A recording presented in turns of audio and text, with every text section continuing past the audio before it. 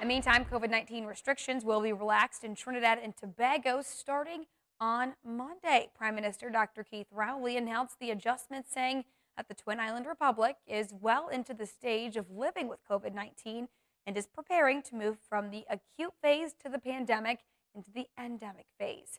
He said that in keeping with the general principles and on the advice of the public health care professionals, government is now aiming to transition from population-level controls to individual-level responsibility. And as a result, public transport will be allowed to return to 100% capacity.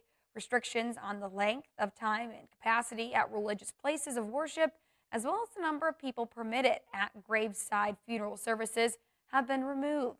Public gatherings of people in groups of no more than 25 are now permissible, and team and contact sports are allowed. Work and school will also resume as normal.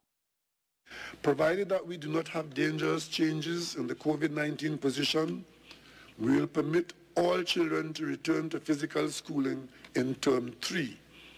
The Ministry of Education will continue to put out the necessary guidelines to safely manage this process. As of Monday, 7th March 2022, the public service will return to full service, and all public servants will be expected to return to work as normal. Now, quarantine periods have also been shortened. The national quarantine time for contacts of positive cases has now been reduced from 14 to 10 days. For unvaccinated nationals returning to Trinidad and Tobago, a reduction in the quarantine time would be applicable.